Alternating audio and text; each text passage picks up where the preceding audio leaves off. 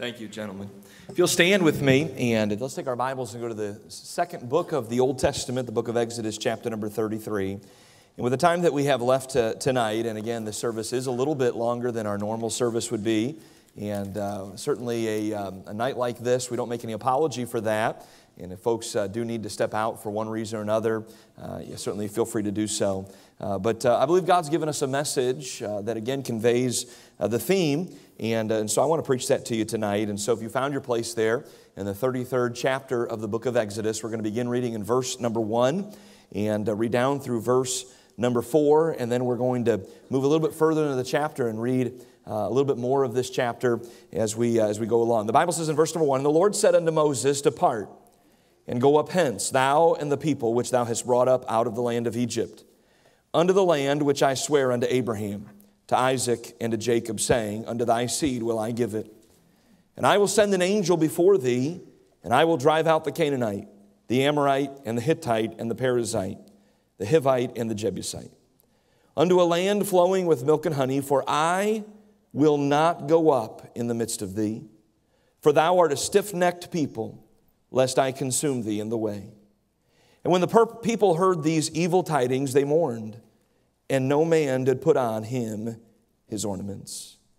If you'll move with me to verse number 12, the Bible says, "And Moses said unto the Lord, See, thou sayest unto me, Bring up this people, and thou hast not let me know whom thou wilt send with me. Yet thou hast said, I know thee by name, and thou hast also found grace in my sight. Now therefore, I pray thee, if I have found grace in thy sight, show me now thy way, that I may know thee, that I may find grace in thy sight, and consider that this nation is thy people. And he," speaking of God, "said, My presence shall go with thee, and I will give thee rest." Verse 15, "And Moses said unto him, If thy presence go not with me, carry us not up hence." Let's pray. Father, we thank you for what we've already enjoyed and experienced tonight.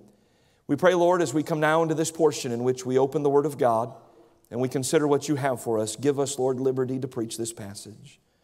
Lord, you've laid this thought and this theme and this burden on our heart. And I pray, Lord, that you would enable me to be able to share this with our church congregation so they can understand the concept of following forward. And may it truly be our heartbeat that we go forward in 2019, but only as you lead us. May we follow you in every facet and aspect of our ministry and in our daily lives, in our homes and in our families. We pray in Jesus' name, amen. Thank you. You may be seated. As we come to the 33rd chapter of the book of Exodus, we find that the children of Israel are in the first year after exiting Egypt. Now, they had seen some of the mightiest acts from the hand of God that the world would ever see. In the previous chapter, Moses had been up on Mount Sinai when the people began to wonder if he would ever come down. In their impatience, they coerced Aaron into making them a golden calf to worship. We learn of that in verses 1 through 6 of Exodus chapter number 32. Moses was told by God what the people had done, and God determined to destroy them. This is the conversation Moses and God are having on Mount Sinai. Moses, the great interceder, pleads with God to spare the people, and God agrees to this request. We learn of this in verses 11 to 14. Moses makes his way down from Mount Sinai, and he confronts the people, and in this confrontation, we find that the Levites join with Moses on the Lord's side, and they slay 3,000 of the strongest and most vocal rebels, according to verses 15 to 28. But there would be a price for the sin of idolatry. Because of the sin of God's people, God begins to distance himself from them. God begins to systematically pull back his presence from his people.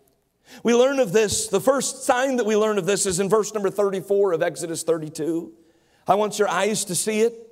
Again, the Lord is speaking to Moses, and he says, Therefore now go, lead the people unto the place of which I have spoken unto thee. Behold, mine angel shall go before thee. Nevertheless, in the day when I will visit their sin upon them.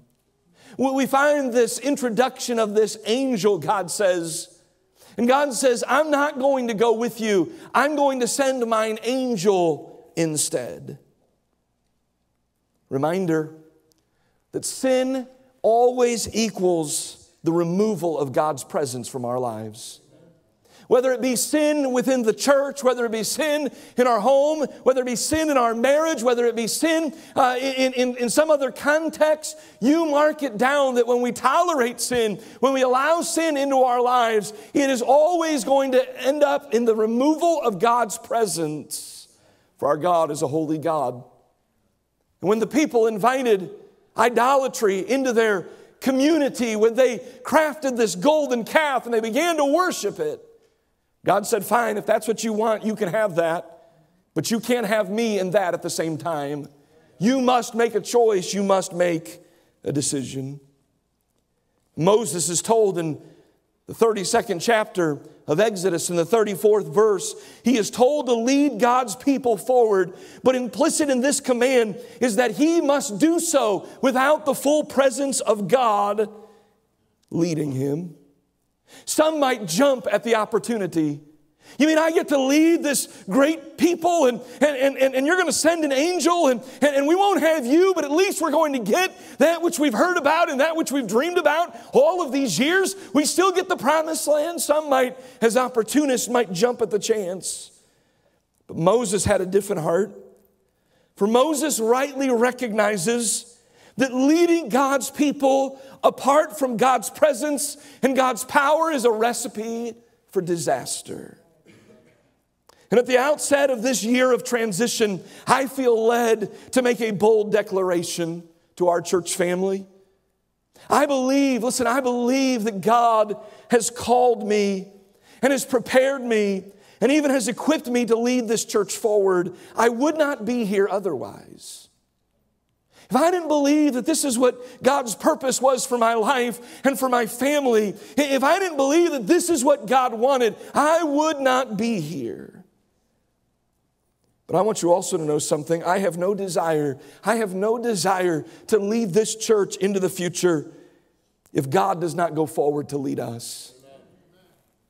I wish to convey to you tonight that I believe God wants us to go forward as a church. But I also wish to convey to you tonight that I believe that God has called me to lead. But ultimately, I want to convey to you tonight that I am not leading you anywhere. I am simply called to follow Him. In fact, the Apostle Paul told the church at Corinth in 1 Corinthians chapter number 11 and verse number 1, "Be followers of me, even as I also am of Christ." Paul urged the church at Corinth to follow him, but only so long as he was following Christ. The moment that Paul stepped outside of following Christ was the moment the Corinthian saints were free from the obligation, free from the responsibility to follow him. And I would like for us to walk through the 33rd chapter of Exodus together tonight as we consider this theme for this year of following forward. Yes, we want to go forward, but we don't want to go forward if the presence of God is not going to lead us there. That's the theme, that's the idea that I believe that God has led us to. Number one, I want you to consider from this passage of Scripture, we find the prompting to go forward. We find this in verse number 34 and once again in chapter number 33 in verse number 1, where the Bible says in verse 1, "And the Lord said unto Moses, Depart, and go up hence, thou and the people which thou hast brought up out of the land of Egypt, unto the land which I swear unto Abraham, to Isaac, and to Jacob, saying, Unto thy seed will I give it." I want you to consider God's plan for Israel. We think about God's plan for Israel, we understand that the first promise that God made, considering having a people and giving them a land, was made to Abraham all the way back in the 12th chapter of the book of Genesis. The Bible says in verse number 1 of Genesis 12, "Now the Lord had said unto Abram, Get thee out of thy country and from thy kindred and from thy house unto a land." The promise was repeated to Abraham when he was 99 years old in Genesis chapter 17 and verse number 8, where he says, "And I will give unto thee and to thy seed after thee the land wherein thou art a stranger." After Abraham was willing to offer his only son Isaac on an altar, God again appears to him and reiterates this promise in Genesis chapter number 22 and verse number 17, that in blessing I will bless thee, and in multiplying I will multiply thy seed as the stars of the heaven and as the sand which is upon the seashore, and thy seed shall possess the gate of his enemies. Isaac was also given the same promise. We learn of this in Genesis 26:3. Sojourn in this land, and I will be with thee and will bless thee. For unto thee and to thy seed I will give all these countries, and I will perform the oath which I swear unto Abraham thy father. Jacob too was visited by God and given this promise in Genesis 28 verses 13 to 15. And hundreds of years had passed since the promise was first given. Abraham, Isaac, and Jacob have long been dead, and so have their children. But God had not forgotten his promise to his people. And he commands Moses, now is the time for them to finally enter the land that was promised to them all these centuries ago. And that's what's happening in the context of this passage. It's time now. Providentially, I have designed that now you guys go into the land. Rise up, depart, and go up hence. Move forward, go possess the land that I've given you. Which leads me to consider not only God's plan for Israel, but let's consider God's plan for the church. We find in Matthew chapter number 28, verses 18 to 20, what we know as the Great Commission. Before Jesus ascended back to his heavenly throne, after giving his life and after rising from the dead and after his earthly ministry, he paused for just a moment on that hillside and he reminded his followers, here's why I'm leaving you. He says, all power is given unto me in heaven and in earth. Go ye therefore, again, go forward, go ye therefore, and teach all nations, baptizing them in the name of the Father and of the Son and of the Holy Ghost, teaching them to observe all things whatsoever I've commanded you. And lo, I am with you always, even unto the end of the world. Amen. Can I share with you that implicit in these words, the Great Commission, are some key concepts. Number one, let me say this, the power of God is at our disposal as a church. Jesus said, all power is given unto me in heaven and in earth. You say, well, how in the world are we possibly going to reach the world with the gospel? Well, we can't do it on our own. But when we remind ourselves that we are functioning and we are operating in the power that is given unto us, the power that is greater than all of heaven and all of earth, we're reminded that all power is given unto us to do the job that God has called us to do. We were reminded in this Great Commission not only that the power of God is at our disposal, but that we are to go everywhere and preach Jesus. Did you know that you are a preacher of the gospel? Every man, every woman, every teenager, every boy and girl in this place, if you know Jesus, you have the responsibility to go forward and teach and preach the gospel to lost people. Did you know that once we've preached Jesus and they've accepted, that we are given the responsibility to baptize them? You saw the numbers that appeared. And while I'm thankful for 65 that followed the Lord in believers' baptism, we can do better as a church. We ought to do better. We ought to raise the goal. We ought to raise the standard. And why is it that more than 100 trusted Christ, but not nearly as many followed the Lord in believers' baptism? We have failed in our responsibility. People don't have the responsibility to say, well, I'm saved, now what's my next step? I need to be baptized. No, listen, we have been given the responsibility as a church is to teach these people. We're to share the gospel with them, and then we are to teach them what the next step for them is. Notice after they've been baptized, they're to be taught the scriptures, Bible, church doctrine from the Word of God. And by the way, you heard within the men that spoke just a moment ago, you heard a systematic plan that we have. It begins with outreach, going out into the community, passing out gospel tracts, telling people about Jesus, and then bringing them into the church, seeing them follow the Lord in believers' baptism. And then from there, we transition them, whether it be on Sunday morning to the Bible doctrines class that Pastor Jack teaches, or whether it be on Wednesday night to the one-on-one discipleship that Brother Witzke oversees. But we see this pattern. We have everything within our disposal to do what God has called us to do. To reach our community, to tell them about Jesus, to baptize them once they've understood and accepted Christ, and then to teach them all things whatsoever God has commanded them. And I want you to notice the last part of the Great Commission. He says, and lo, I am with you always. Now, I want to paint this picture tonight because bookending the Great Commission are two things: the power of God and the presence of God. All power is given unto me in heaven and in earth. Go ye therefore. At the end, and lo, I am with you always, even unto the end of the world. I want you to know something. God's plan for His church is to do exactly what He commissioned us to do. But we cannot do it. We cannot do it in our own strength, in our own power, in our own ability. We can only do it through the power of God and with the presence of God. And as we consider this idea of moving forward, I want you to know that we must go forward, yes, but only as God leads us, only in His power and in His presence. Secondly, I want you to notice from this passage not only the prompting, but notice secondly the promise of an angel in verses 2 to 4. He says, and I will send an angel before thee, and I will drive out the Canaanite, the Amorite, the Hittite. Verse 3, and unto a land flowing with milk and honey, for I will not go up in the midst of thee. We see, first of all, the responsibility of the angel is found in verses 2 and 3.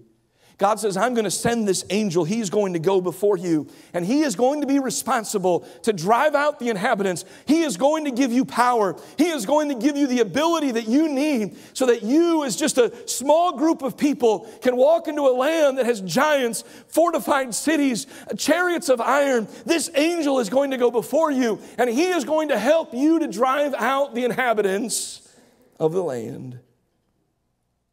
God promised an angel.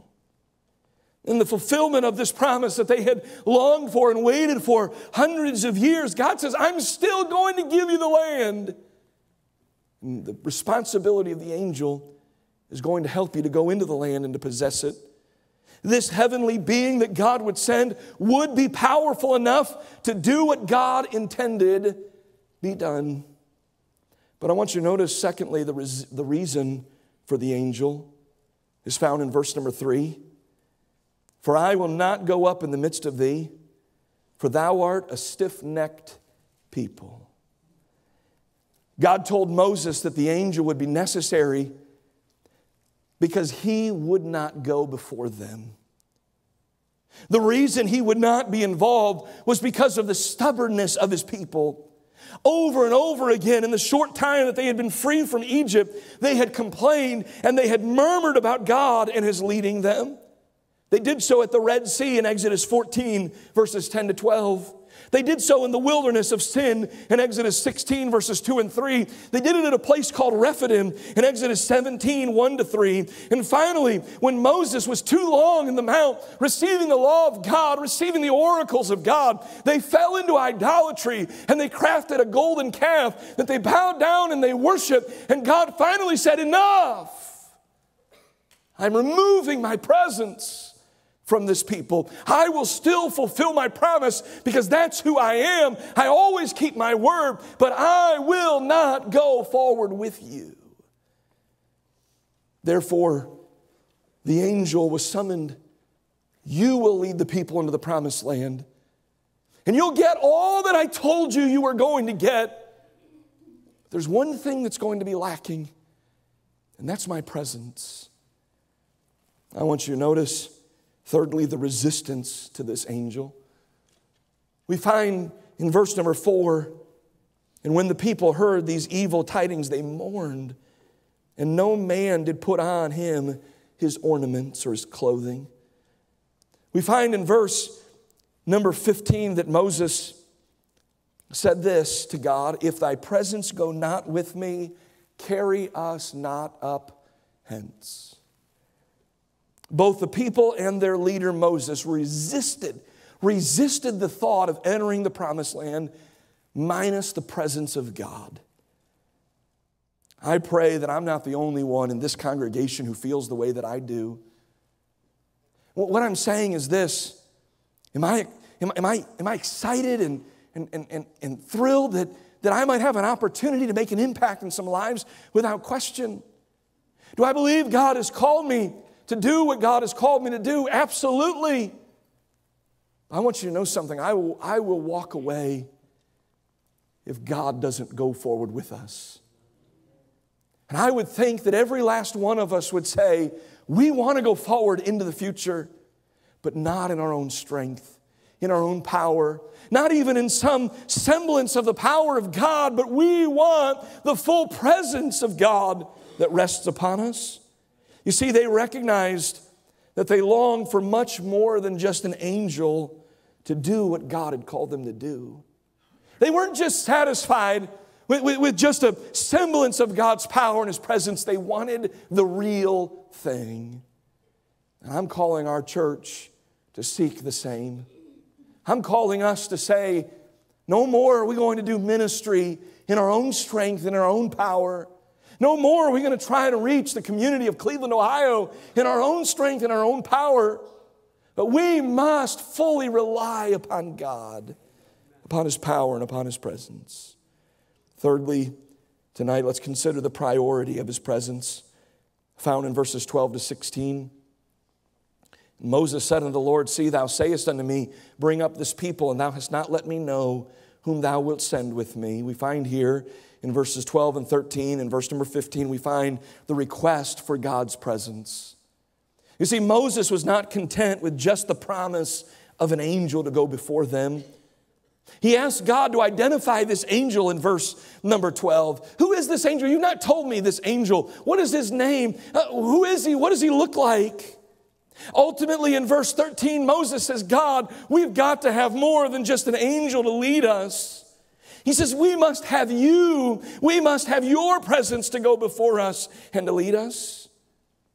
And Moses is so sincere in this request that he says this. He says, we would rather not go up at all than to go it alone without the presence of God.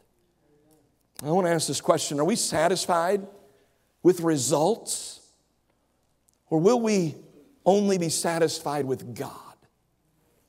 Are we satisfied with just rules and standards, or do we long for so much more than this? Do we long for relationship? Do we long for His presence? You see, God told them the angel would be sufficient to get the job done. But His desire was more than just to inhabit the land. Moses said, we don't just want the land, we want you. He wanted to know that the person and the presence of God would also be with them.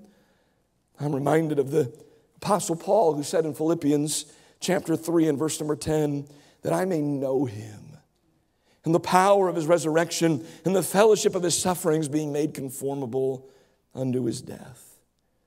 And I'm afraid we have substituted things that we do as a substitute for the presence and power of God in our lives. We have substituted the fact that we go to church 3 times a week, believing that somehow gives us special favor with God. We've substituted the fact that we may be dressed in a certain way, or that we have a certain type of music that we believe honors God, and we think that gives us what we need. That gives us His power, and that gives us His presence. We believe that we have the right Bible, that we don't have a version that is tainted or that is missing Scripture. And so because I have that, because I'm only reading out of the King James Version, I'm getting all of my teaching out of the King James Version, well, then I'm fine. I want you to know something. You and I need so much more than just the fact that we wear a nice suit of clothes. We need so much more than just the fact that we go to church 3 times a week. We don't see so much more than just the fact that we might listen to the right music, or that we might choose not to go after entertainment choices that are wicked and that are ungodly. Listen to me. These things have become substitutes. They become substitutes. And we have raised a generation who've come to church 3 times a week, and they've dressed the right way, and they've carried the right Bible, and they've sat under right preaching, but they don't know our God. They've never encountered Him. And as a result, they reach a certain age and they walk out the door and they never return. And I'm here to tell you that I want so much more than that. I want to know Him. I want to experience Him. And I want to go forward, but only if He's going to go with us. No longer are we going to substitute anything for His power and for His presence. The request for His presence, notice secondly, the guarantee of His presence. Verse 14, God says this, my presence shall go with thee, and I will give thee rest. I want you to know something. If you want to know God tonight, you can know God. If you want to experience God tonight, you can experience God. If you want your family and you want your children to experience God, I want you to know something. You can have that. Because God still says, draw nigh to me and I will draw nigh to you. God still says, if you want it, you can have it. And Moses said, God, not just an angel, God, give us your presence. And God says, you want that? I will go with you. Oh, I will lead the way. I will go into the promised land with you. I will do more than just send an angel. I will go in the midst of you. I will lead you if you really want it. The guarantee of His presence. Some have asked me, well, are you nervous? The answer is yes. Of course. I've never done this before. You know me. That makes me even more nervous. Many of you remember me from days gone by. Are you nervous? Are you fearful? Are you anxious? I suppose all of those words could be used to describe my feelings from time to time. Well, I want you to know something. God will lead us. If we truly seek it, if we desire it. Listen, I don't have to lead you. I just have to be following Christ. And if I'll follow Christ, then God will give me everything that I need. And God will give my family everything that they need. And God will give this church everything that it needs as we simply follow forward. Finally, lastly, we consider the impact of His presence. Notice what Moses says in verse number 16. For wherein shall it be known here that I and thy people have found grace in thy sight? Is it not in that thou goest with us? So shall we be separated, I and thy people, from all the people that are upon the face of the earth. Why is His presence so important in our lives? Because listen, God's people are unique, not because of their own power. I'm just like everybody else. I'm not unique because of my own talent and my own ability. I'm not unique because of my strength. This church isn't unique because it's a larger church. There's a lot larger churches in our world today, even in this city. That doesn't make us unique. We're not unique because we have a 60-year history. There's churches way older than us. We're not unique because we dress a certain way and because we carry a certain Bible and because we preach a certain message. That doesn't make us unique. You can always find someone who does what we do. You can even find some who take it a step further than even we take it. They're out there in this world today. You want to know what makes us unique? Holy Spirit power in our lives. His presence in our lives. That makes us different.